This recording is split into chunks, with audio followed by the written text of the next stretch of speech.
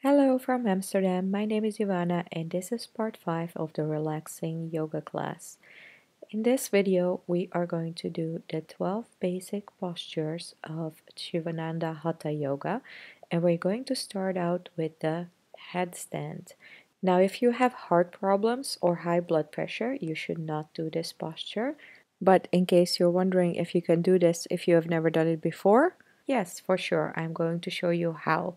If it's the first time you're doing it, or if you're still unsure about the posture, feel free to do this in front of a wall so your feet can lean against the wall when you come up. Now, this is how we're going to do the headstand.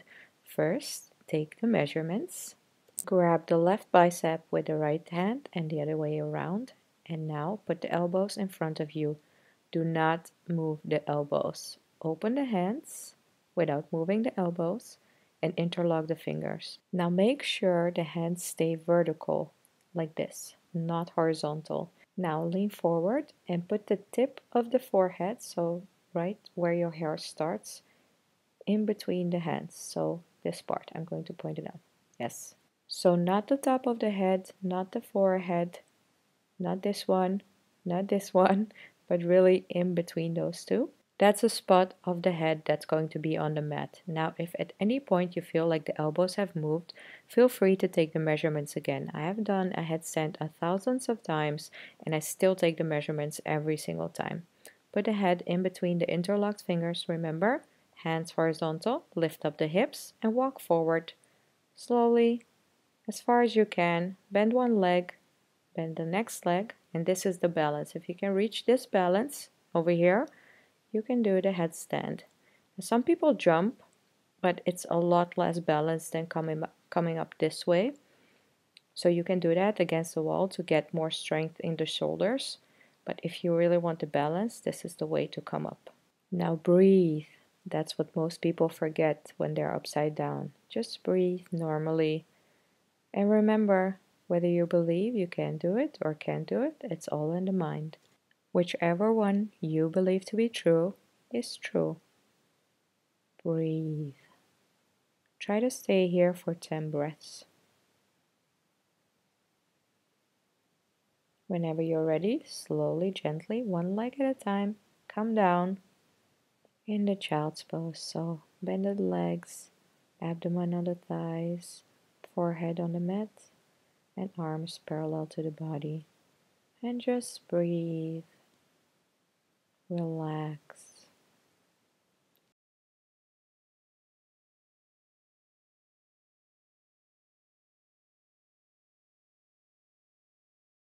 If you really can't come up, this is the way to build the strength in the shoulders, the dolphin posture. So take the measurements again, open the arms without moving the elbows and interlock the fingers. Stretch the legs back and lift up the hips, just like in a downward dog. And that's actually exactly what we're going to be doing. So you're going to lift up the hips and then move forward, body in a straight line, lift up the hips, and move forward, body in a straight line, lift up the hips. Do this as long as you can, but at least 10 times to build up the strength in the shoulders. For the more advanced students, if you're not advanced, you can just skip this part, but I do want to show it. I'm going to show you two variations of the Scorpio. So one is from headstand. First, come up in headstand, take the measurements. One leg up, two legs up, balance. Come up, slowly, find the balance, and then when you feel you have the balance, lean backwards with the legs. Feel the balance, and when you feel you have it, you can open the arms like this. Feel the balance and try to come up. Yes, I am still practicing this one. Can do it only 50% of the times, but it's all about feeling the balance. So you can try that against the wall if you have no trouble with the headstand and are looking for a new challenge. Also, you can try this variation of Scorpio. Take the measurements, Open the arms without moving the elbows, and you really need strong fingers. Always keep looking forward in Scorpio. You see the point that I'm pointing out in between the hands? Look at that point. And then whenever you're ready, jump up. Try to find a balance. If it's the first time you're doing it, try it against the wall.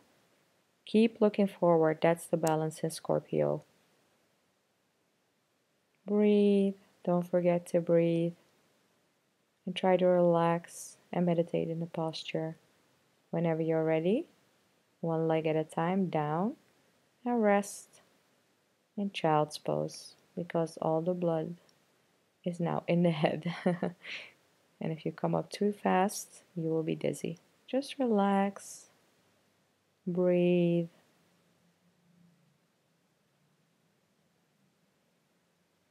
Whenever you're ready, come up slowly and turn around, lay on the back. We're going to move into shoulder stand. I'm also going to show you a basic version and an advanced version. So this is the regular basic version. Lift up the legs and support the back as straight as possible as you can. And breathe. Now, if you have trouble coming up, you can lean with the legs against the wall and then actually walk up as far as you can. So the wall supports the feet.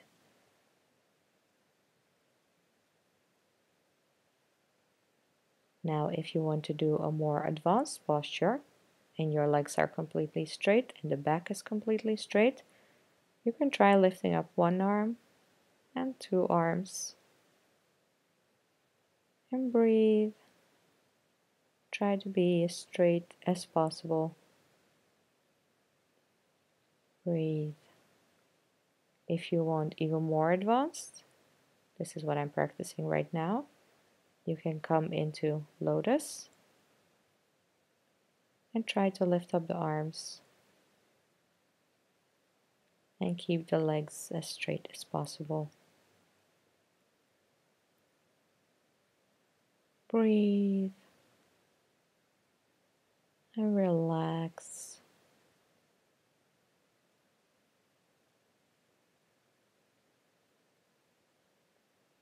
Now we're going to move on into the plow. So one leg down, support the back, and the other leg down. If your feet can't touch the floor, that's completely okay. Just breathe. And also, if you have trouble coming down, you can also use a wall for support. So lean against the wall with the feet and try to walk down as far as possible. Don't force the body, just relax. Breathe. Now, if the feet are touching the ground, you can try the advanced posture. So put the knees on the mat next to the ears like this. Or if you even want more stretch for the neck, try to put the knees behind the top of the head. Breathe. For even more stretch, interlock the fingers and stretch the arms. Now this is all advanced. If you're not advanced, don't worry, just relax. The most important part of this yoga is relaxing. Everybody has their own journey.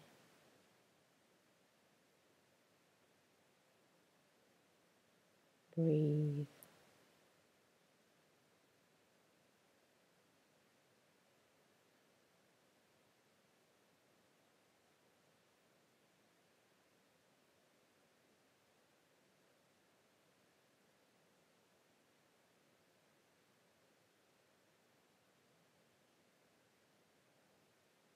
Now, whenever you're ready, slowly come up, support the back, and one leg at a time, come down.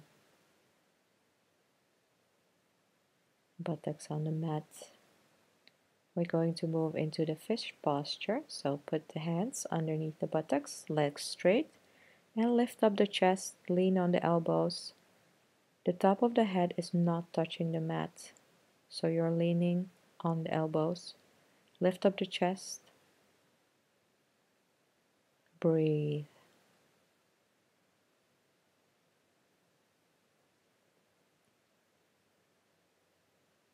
Now if you want an advanced posture, you can try the fish posture in lotus, like this. Hands underneath the buttocks. And lift up the head, lean on the elbows. For even more advanced, try holding the feet. The right hand holding the left foot, and the left hand holding the right foot. Elbows on the mat. Lift up the chest and lift up the head. This is my new challenge. As you can see, my knees are not on the ground and my head is still on the mat. Like I said, everybody has their own journey. Relax. The more the body relaxes, the more the stretch will come.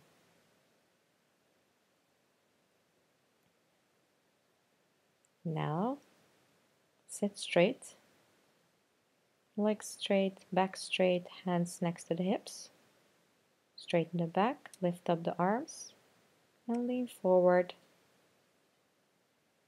Try to touch the tummy to the thighs. That's actually the most important part of this posture. If you can touch the toes, that's amazing. Then try touching the tummy to the thighs. Or if you're already holding the feet and the tummy is already touching the thighs, try to interlock the fingers behind the feet. And breathe. Relax.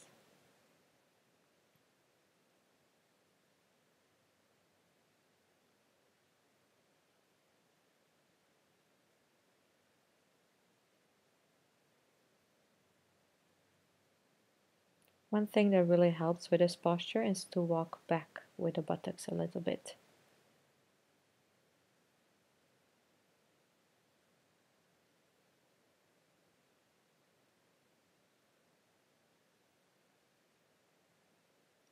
Now turn around, lay on the chest, legs straight, one hand on top of the other, and just relax for a little bit. Breathe.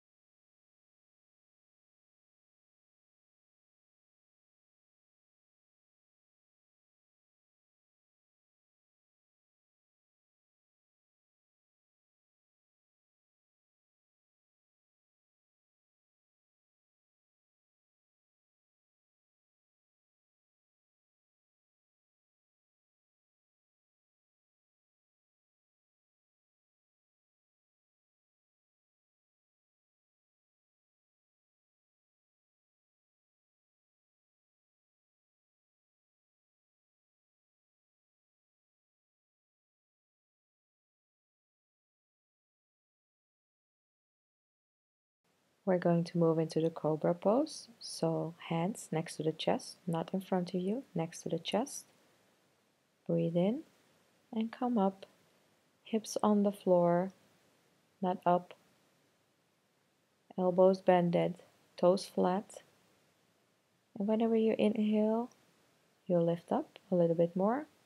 Exhale, relax the buttocks, shoulders down. Inhale, come up, shoulders down. Exhale, relax the buttocks. Inhale, come up. Exhale, relax the buttocks. Inhale, come up. Exhale, relax the buttocks, shoulders down. And come down. The next posture is going to be the locust. So for this one, you interlock the fingers underneath the hips. Make sure the thumbs are flat like this. For the guys, be careful. For your crown jewels, lift up the hips a little bit, also for the girls. And then whenever you're ready, lift up the legs, lean on the chest, and breathe. Try to stay here for 10 breaths.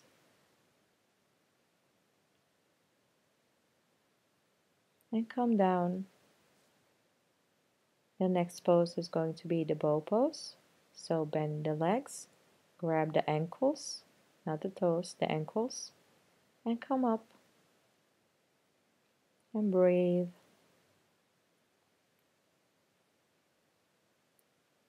Again, try to stay here for at least 10 breaths. Breathe. Slowly come down and rest in child's pose.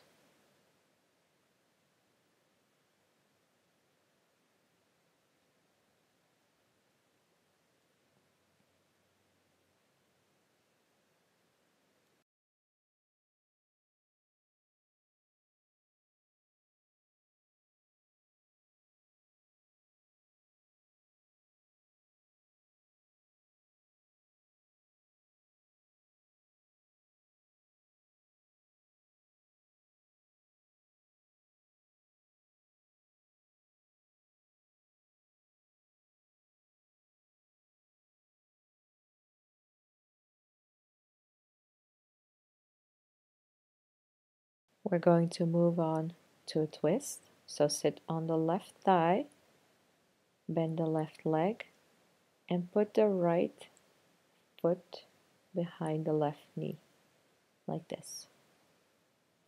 So the buttock, the left buttock and the right buttock are still on the mat. The spine straight by leaning on the right hand.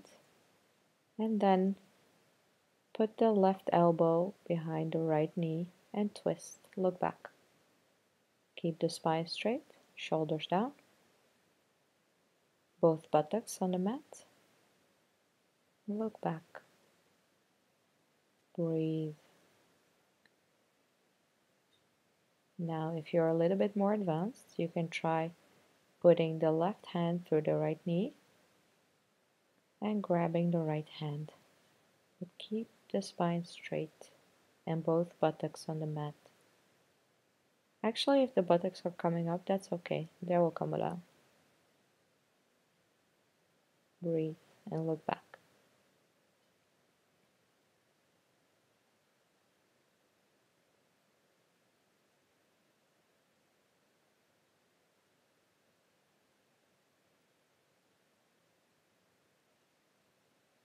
We're going to move on to the other side. So sit on the right thigh, fold the right leg, put the left foot behind the right knee, both buttocks on the mat. See, like this. Lean on the left hand to keep the spine straight. And put the right elbow behind the left knee. Push back into a twist. Keep the spine straight, shoulders down. For a more advanced posture, put the right hand through the left knee and try to grab the left hand. Keep the spine straight. Yes, straight.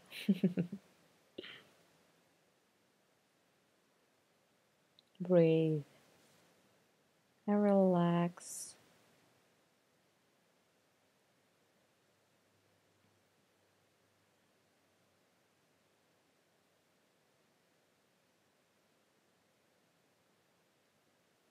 Now come to the front of the mat. We're going to do the crow pose. So sit on the heels like this, knees wide, and then put the hands in front of you on the mat. We need strong fingers, really strong fingers, like this. Now try to put the knees as high as possible on the triceps. And if you have never done this, try just leaning forward on your tippy toes, like this. Just feel the balance. Feel the weight on the arms. and look forward again. The balance is when you look forward. When you feel like you can lift one foot up and then the next and look forward. Never forget to look forward. If you look down like this, you will lose the balance. If you're very scared to fall, you can also put a pillow in front of you. And breathe. Slowly come back. And walk to the front of the mat. We're going to do the forward bend, so you can't see my head right now, but lift up the arms, back straight, and bend forward. Hey, there I am again. Try to touch the tummy to the thighs. And if you can, try to twist the arms, the hands, and bend forward. Again, if you are just touching the knees, that's okay. If you're just touching the ankles, that's completely okay. Just breathe and try to relax.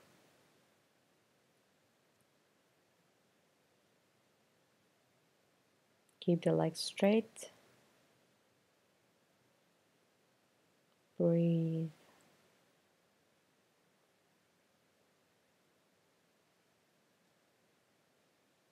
Now we're going to do the opposite stretch, so support the back and lean back. Hips forward, chest up.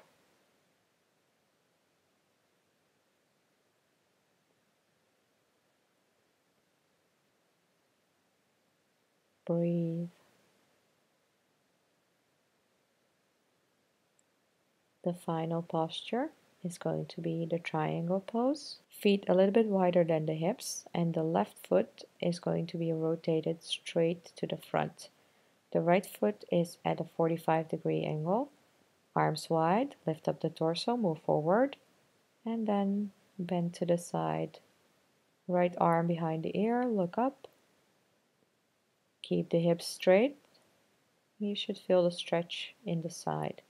Don't try to bend as deep as possible by bending the hips. Keep the hips straight. And feel the stretch in the side of the body. Look up and breathe.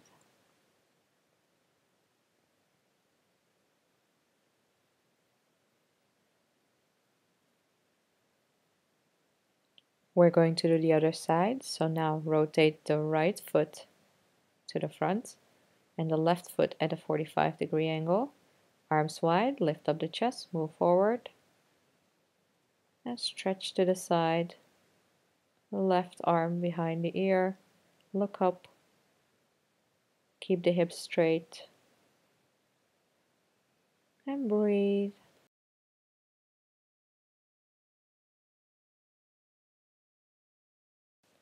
Now to get the arm behind the ear, sometimes it's easier to rotate it in position, like this.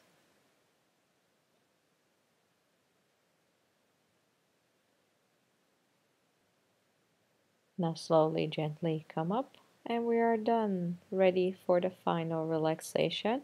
Lay down in the Shavasana pose, and the sixth video is going to be the final relaxation.